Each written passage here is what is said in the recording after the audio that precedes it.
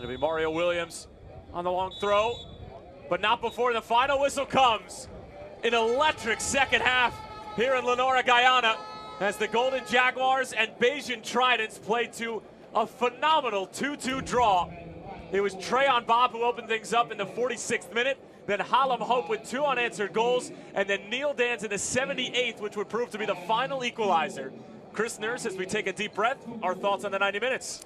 I think, honestly, to Guyana, it may feel like a loss given how the game transpired. You know, they were very comfortable early on, found themselves 1 goal down. Neil Dans, excellent finish to tie the game up. Barbados, I think, will be happy to leave with the tie, given how the game transpired. But Guyana going forward will get stronger. They've got more players that they can call on going into further games. Hallam Hope did well to finish off the game with 2 points, with 2 goals.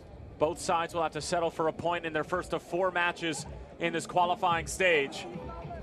As we mentioned earlier, it'll be Guyana in their next match going to take on Turks and Caicos. And for Barbados, they'll travel to El Salvador. We'll take a look at the full-time statistics.